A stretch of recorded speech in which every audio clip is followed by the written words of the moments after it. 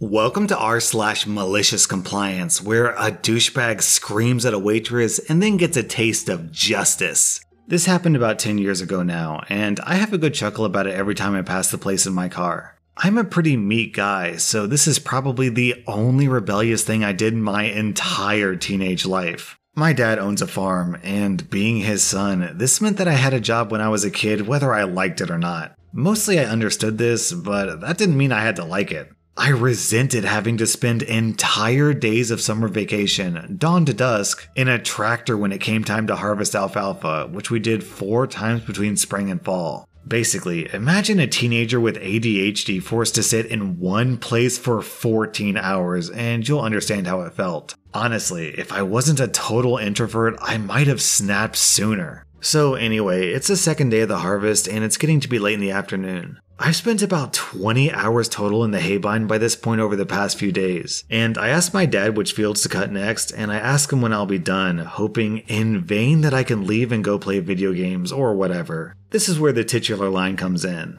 "I'll pick you up at dark." Little does he know that my little teenage heart is clenching with righteous anger for all this wasted, paid time. So several hours pass, and I'm understandably getting pretty irritable. It starts getting dark, and guess what? No sign of my dad. At the time, it was becoming a bit of a recurring joke in my family about how my dad was always late, so I knew I was in it for the long haul. Then it occurred to me, and the malicious compliance begins. My dad said that he'd pick me up at dark, and he wasn't picking me up, so that must mean that it wasn't dark yet. And what don't you need if it's not dark outside? That's right, headlights. So I continue going back and forth on this wide, empty field, squinting as the light continues to fade after sunset and stubbornly refusing to turn on the headlights. I can easily see the edges of the field, of course, but everything else is blending in pretty well. I start purposefully and accidentally leaving some shark fins, which are what we call the mistakes that haybind operators leave between rows when we don't get any alfalfa. A few small shark fins per field are fine, even expected, but these are on a whole new level. My dad shows up after about 30 minutes of total darkness. I forget our exact conversation, but I do remember the result. After asking me why I didn't turn on the lights and me telling him why, he laughed uproariously, and I still remember it fondly to this day. I never did get any punishment. I'm not sure he understood the extent of his missed alfalfa. It was dark after all, and it was hard to see in the dim moonlight, but whatever, it was just a few rows. I, however, like to think he was a little proud of me because I was a type of teenager who never got into mischief. I asked him about it recently, and unfortunately he has no memory of the incident. Oh well. I, however, will probably remember this little bit of malicious compliance fondly for the rest of my life. It might have been pretty insignificant and motivated by laziness, but it was also the first time I really stood up for myself against any authority figure. Don't worry about it, OP. Not every r/slash malicious compliance story has to involve crushing someone's spirit. It's kinda nice to have a sweet story every once in a while. This is almost like r/slash wholesome compliance. Our next Reddit post is from G'day, how you going? Many years ago, I had a job that permitted me to travel around the world a fair amount. Travel, remember that? But I digress. As a part of that travel, I thought it wise to join a few frequent flyer and hotel reward type schemes. I had little control over my travel plans and frequently would use different airlines and stay in different hotels. Whatever was cheapest was the rule. Anyway, the time came where I was lucky enough to be booked into one of the really big name hotel groups. So naturally, I wanted to make sure I was enrolled in their reward scheme to start collecting nights and some sort of status points. Unfortunately, the online sign up had a slight glitch. Even though I definitely filled out my details correctly and even had a welcome email summarizing as much, something went amiss in their database and my surname was registered as both my first name and my surname. So after that initial welcome email, every other greeting or communication was addressed to Mr. Surname. Annoying, but meh, I felt I could live with it. As luck would have it, I ended up being to stay in hotels owned by this hotel group a couple of times. And even though my status was equivalent to medieval serf, I decided that it was time to correct the mistake that had been in place a couple of years. I found the contact number for my membership, provided my membership number, and explained the problem. I asked quite simply, can you fix my first name to be my actual first name, not the glitch that it is now? After a long pause, I was told, No, that's a name change, and we would need to see a copy of your passport or driver's license to verify the change of your name. Well, that wasn't gonna happen. Never mind the fact that I don't drive. I wasn't about to email my passport image to them to fix this. Isn't there anything you can do? I mean, this is such an obvious error. We're only permitted to make minor corrections to names, such as a misspelling, and at maximum a 2-letter variation. And with that, I hung up and developed a convoluted plan. Starting the next day, and for the next few weeks thereafter, I would call up the hotel membership team, tell them there was a minor misspelling on my name, and ask them to make a correction of 1, perhaps 2 letters. Actually, there's no N in my first name. Can you remove it? Yes, the C is silent, but it is there. Can you please add it? It's not Y, it's I. And so on and so forth.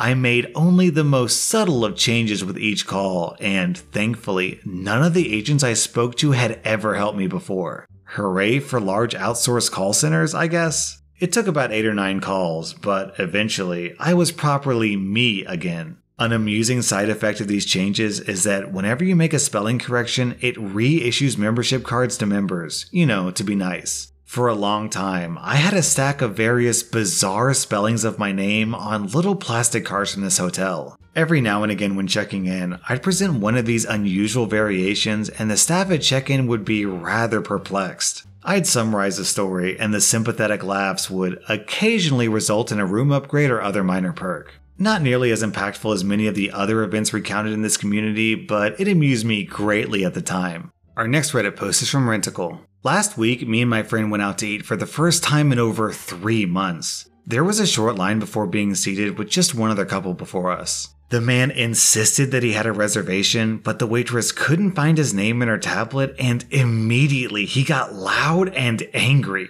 The waitress suggested that maybe the man had called the wrong number because there's another restaurant 50 kilometers from here with the same name, and sometimes people mix up the two of them when doing a Google search. She was very polite and calm about it, but the man got even angrier and accused her of trying to shift the blame. Said she couldn't do her job, blah blah. The waitress tried to say that they still have some open tables and if he could wait a moment she would go and check. But the man kept speaking loudly over her and saying that she must find his reservation. So eventually, the waitress called the owner and the owner took the man and his companion to one side so they wouldn't block the line while she tried to figure out what was going on. Now, me and my friend didn't have a reservation either because I'm a total scatterbrain and I forgot to call ahead. I told the waitress as much and asked if there would be any chance they could fit us in. She told me not to worry, there were still tables available and we were seated within a minute. Our table wasn't near the entrance, so we didn't see what happened next, but the same waitress brought us our coffees at the end of dinner, so we asked her if everything was okay. Me and my friend had been talking about it and were appalled at the man's behavior. The waitress told us not to worry, that the owner had let him stew for a bit, and that she'd called the other restaurant with the same name. The manager of that other restaurant had confirmed that they had a reservation under his name. The man was very annoyed at being proved wrong, and asked to be seated since they had been waiting a long time. The owner said that, unfortunately, all the tables were full.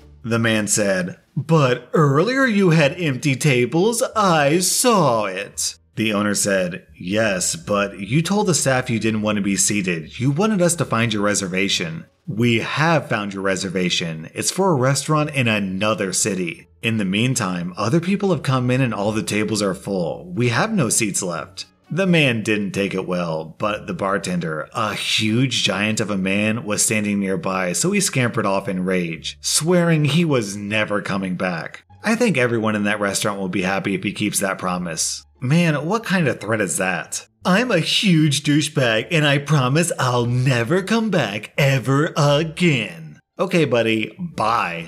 Our next Reddit post is from the Peasant King M. I live and studied in a Spanish-speaking country, and since I went to a public university, most of my classmates didn't speak English. By the time this story happened, I was fluent in English and French. For one of my classes, the teacher had a digital version of the subject's textbook, but he had it in English. The very first time he used the textbook in class, he asked me to read it out loud. It wasn't immediately clear to me if he wanted me to read in English for him to translate later, or if he wanted me to read and translate into Spanish, especially since he had no way to know my English level, so I asked, "In Spanish?" "No, in French," he answered with sarcasm. And that's what I did. I read and translated the whole paragraph into French. After I finished, I could see he was angry while my classmates were mostly astonished. Our next Reddit post is from Vivin. Now, this will begin with a bit of terminology. I play Final Fantasy XIV, which is a multiplayer video game. In Final Fantasy XIV, there's 3 types of classes. Tank, who leads the way and makes sure enemies don't attack anyone else. Healer, who heals damage and resurrects dead players. And DPS, who deals the majority of the damage. Dungeons are run with 1 tank, 1 healer, and 2 DPS, usually randomly assembled from people who queue up for the dungeon. The class that I play is Red Mage, who, importantly to this story, is unique among DPS classes in the sense that it can do pretty decent healing output and very easily resurrect others, something even healers can't do. Without going into details, healers can only resurrect instantly once a minute, and Red Mages can do it once every 5 seconds. Dungeons have 3 bosses, each harder than the last. So this happened yesterday when I got into a dungeon, Kitana Revel for the knowledgeable, with a scholar as a healer. Note, Kitana is a pretty high level dungeon, definitely not for beginners. Red flags went off immediately because for some reason Kitana tends to attract questionable scholars in my experience. Note that the scholar wasn't new to this dungeon. We go through the first boss with relative ease, but in the second boss, the scholar is struggling to heal the incoming damage, and then dies when a pillar falls on them. I casually resurrect them and heal the tank while they're resurrecting. They got mad, but didn't tell. Then, later on, the tank gets bold and collects more enemies than they can chew, and the healer is doing kind of subpar healing, so I again pitch in with my healing spell. The third and final boss comes, and those who already ran it know that the final boss of Kitana is especially tough because of the sheer amount of unavoidable damage. We start, and I can already see the scholar isn't using their abilities effectively to mitigate and heal damage with the exact spell needed for the situation. They also aren't running away when the enemy ability requires them to run away. I tell them that's what the ability requires, and they don't answer, nor run away when the boss uses the ability on them again. This goes on for a bit, then the tank dies. I casually resurrect them and heal them up. The healer dies shortly after. I resurrect them too. We eventually wipe when I die and the healer starts casting a long resurrection spell on me, gets interrupted by damage, and dies to an unavoidable boss ability. Then the tank and the other DPS die. We have to go back to the boss and start it from the beginning since everyone died. This is called a wipe, and while legging it there, the scholar goes off on me. He says, "I'm the healer, you're the DPS. Stop doing my job."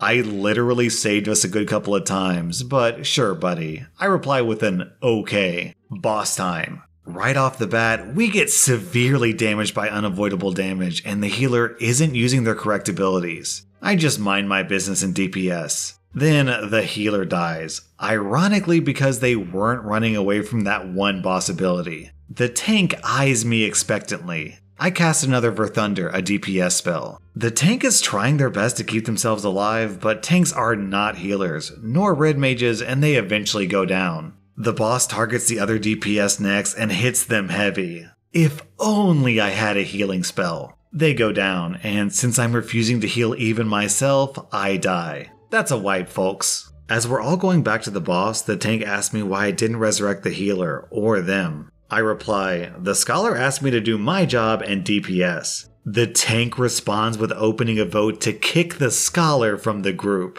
The vote passes with flying colors. A couple minutes later, we get another healer, a white mage this time, and we finish the final boss without any further issues. So, I've actually played Final Fantasy XIV before, and one important detail that OP forgot is that if you get kicked out of a group, you get locked out of dungeons for a while. And healers can't really do much outside of dungeons, so this guy basically couldn't play the game for 30 minutes after getting locked out, for a little bit of extra malicious compliance. Our next Reddit post is from Hi Guy. I used to work in a cafe as a waitress. My job is your typical food runner, and sometimes bus duty if we're understaffed, which is always. Anyway, one day, we had a group of college kids who were mostly really nice, but one in particular was the clown. He started off with dumb jokes, and when I asked him what he wanted, he responded with, "Food, please," or a cheeseburger without cheese. When asking for drinks, he responded with, "A nice cup of water with ice at the bottom," with some of his buddies telling him to shut up and waving me an apology. Well, no problem, buddy. You can thank my 7th grade science professor warning us not to lick metal poles when it was cold or it'll stick like in the movies. I went back to fulfill this specific request to the T. I grabbed one of our milkshake tins, gave it a quick rinse, and packed ice cubes at the bottom. I crushed some additional ice and added them, allowing the entire thing to form one solid cold clump, and it being cold enough, stuck to the wet interior of the tin. I returned triumphantly, plopping down the tin in front of the fool. Water with ice at the bottom, as per dear customer's request. At first he was confused, as he was the only one with the metal tin. Then I hear him silently mutter, "Holy cow," but was cut off by the rest of his group's cheer in disbelief that I had conquered his request. He and the rest of his buddies even took a few pictures of the cup and before leaving slipped me a personal tip as a thank you. Since then, our diner's special was ice at the bottom as a running joke, and everybody now gets a kick out of it when they see it. Down in the comments, Misha Burns brings up an interesting question. Is this r/malicious compliance or r/delicious compliance? That was r/malicious compliance, and if you like this content, then check out my Patreon where I publish extra videos. Also, hit that subscribe button because I put out new Reddit videos every single day.